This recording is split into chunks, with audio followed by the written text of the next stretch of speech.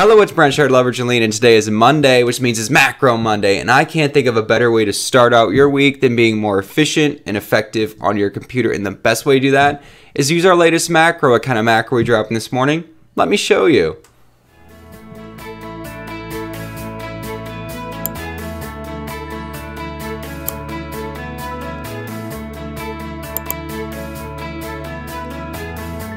Alright, this is the macro we're dropping this morning, Excel custom questionnaire to file. This is an Excel macro that generates a custom questionnaire to complete, and the role field is used to display certain questions to certain users.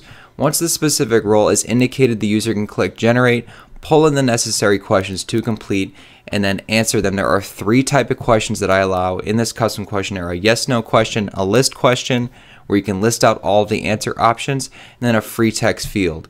And then once a user's completed all of the answers, they can click finish to store their answers in a separate Excel workbook.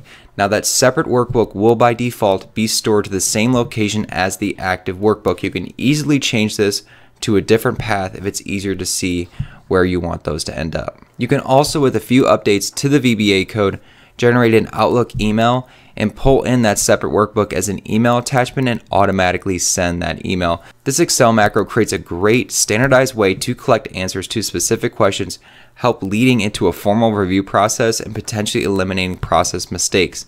Now, if you've yet to see this macro in action, check out our See It in Action video here. If I navigate down further, here is all of the code I run for this custom questionnaire macro. Now, traditionally, I would talk about the code, I would talk about setting up VBA, but you really can just avoid all of this simply by downloading the Excel macro-enabled workbook here. Once this download is done, you can open this Excel workbook.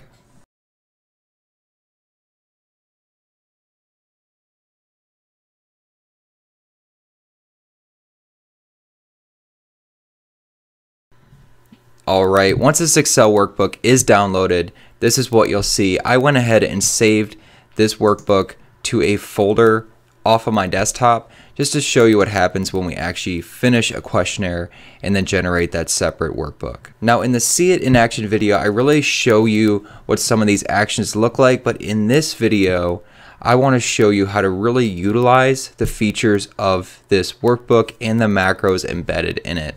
So again, the driving factor for what questions display is indicated on this role field.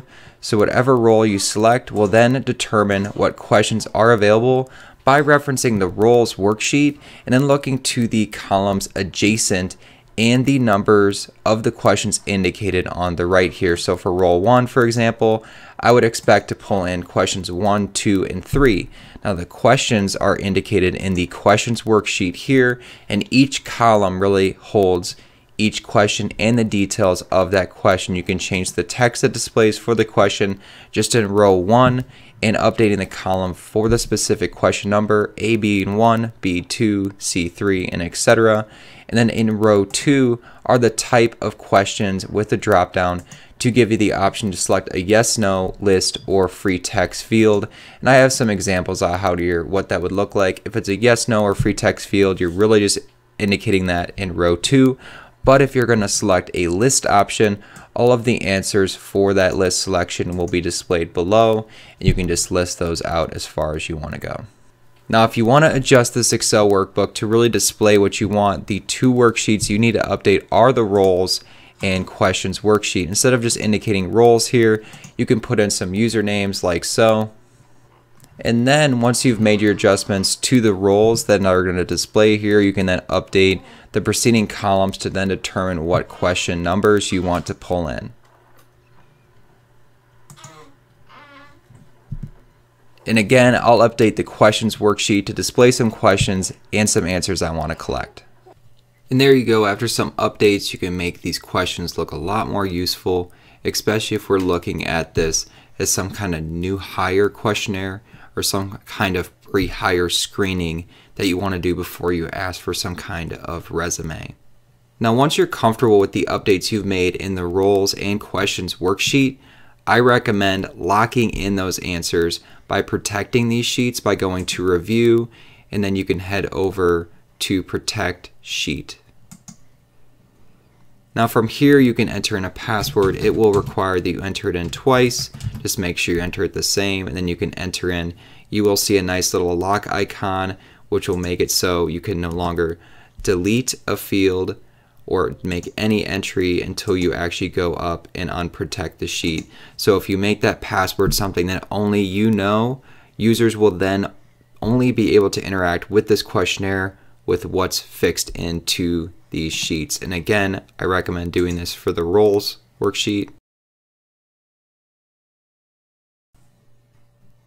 So now someone would just really indicate the role that they're selecting. Let's say they're selecting new hire. We would then see that we're going to ask for all of the questions indicated here from this worksheet. Again, because these are locked down, no one can edit them without entering in that password. Then someone would click generate to pull in all of the necessary questions based on the role they selected in cell C5. Now again, where this questionnaire can get more custom are the actions you really indicate in the finishing button. Now let me show you what I have set up for there just by navigating to Visual Basic. Here is all that I'm running for the generate button. Again, I'm looking for the role and then determining what questions are indicated by that role in the role worksheet. I'm then looping through the actual questions in the questions worksheet, looking for the type of question indicated and then the answers for those.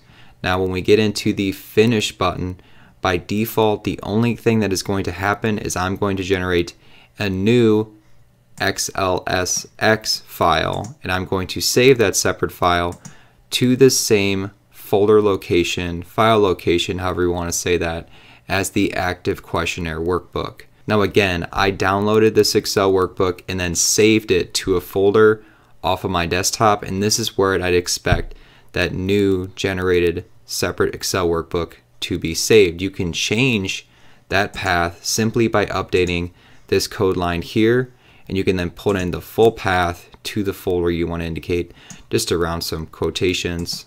Now one thing that I have turned off is you can actually remove these comments and actually get an Outlook email to display and then pull in this separate Excel workbook as an email attachment. So let's say that someone completed the questionnaire, filled in all of their answers. Two things will happen. A separate Excel file will be generated and saved, and then an Outlook email will also be generated with an email attachment set on there, and you can automatically send that email. So that's a great way to get notified someone's completed the questionnaire and it needs review. To set this up, again, just simply remove the comments in this code segment here.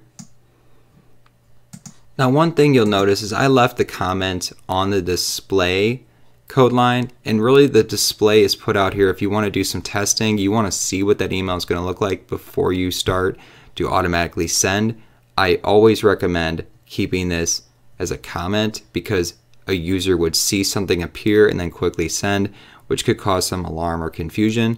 Really all that's going to happen is they're going to click that finish button and the email will be generated and sent. And the other thing you'll have to do is put in an email address in the to field here. I'll go ahead and throw in an email now. And there you go. So that's all that happens for the finishing button.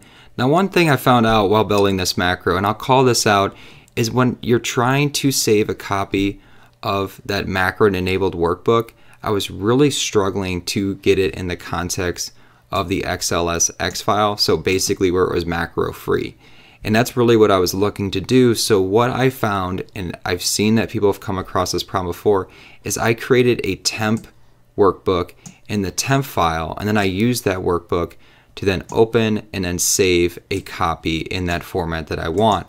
Now, the way this behaves to a user is it looks like the active workbook is open at all times because it is, because I'm just creating a copy and then saving that separate workbook. And then at the very end of the code here, you'll see I just kill that temporary workbook so it no longer exists. I used it for really the needs to copy in a different format and then I delete it. All right, so let me show you what happens when we throw in some answers here and click this finish button. Now again, once you click finish, a separate Excel workbook will be saved keeping all of those answers submitted and also the roles and questions that were in place at the time the questionnaire was completed. That's why I think it's really helpful to have that separate workbook, just to really keep a historical reference of when people are completing this questionnaire. And once it's done, you'll get a nice message box saying, thank you for completing the questionnaire, and of course, stay awesome. You can update that in the code. I think I missed that when I was in Visual Basic there. And I also noticed a small typo if you caught that. This is supposed to say work experience, but you can see you can really get in here, do a lot of customization, and then really start to collect some of the answers to certain questions for specific users. Now, as I mentioned, the separate workbook is going to be saved to the active workbooks folder path, and I actually have it in the context of the role that was selected, the date and time. So this really helps you differentiate how the files are being saved and gives you a quick hint as to how it was filled in with that role name right there.